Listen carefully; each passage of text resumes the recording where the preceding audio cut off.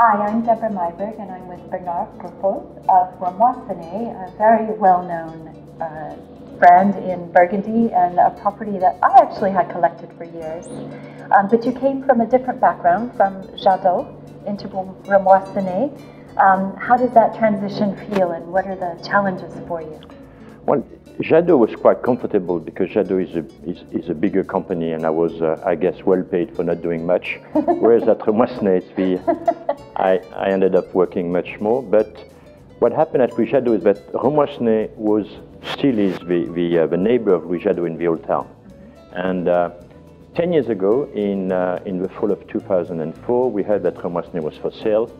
And we had these two French collectors from New York, the Michelin brothers, and we told them Remoissenet was for sale, and they flew there on plane, and we tasted some wine, and they said they would buy it.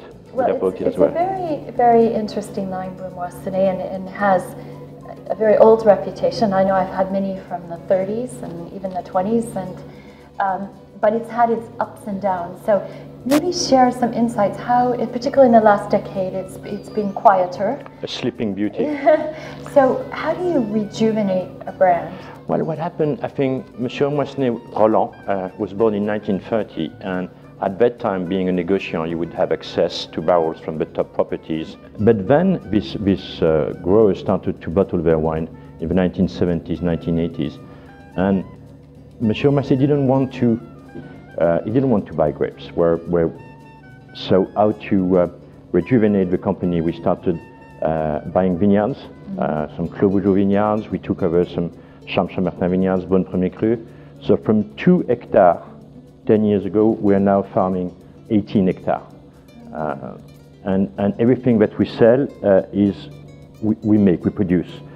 We own the grapes, or we buy the grapes, or we rent the vineyard. But so that's the new Remoissenet. But we love the old stories, of course. Sure. So tell me about some of the key properties for you. What are some of the more interesting pieces? Because I know I've had some Fontenay, last night coincidentally Mercury. So I think the Remoissenet is often done well with lesser known or more sort of everyday drinking regions, as well as the Grand Cru. It's interesting you say that, because we feel we have a certain responsibility to be at the image to follow on the same path as Monsieur Remoissenet.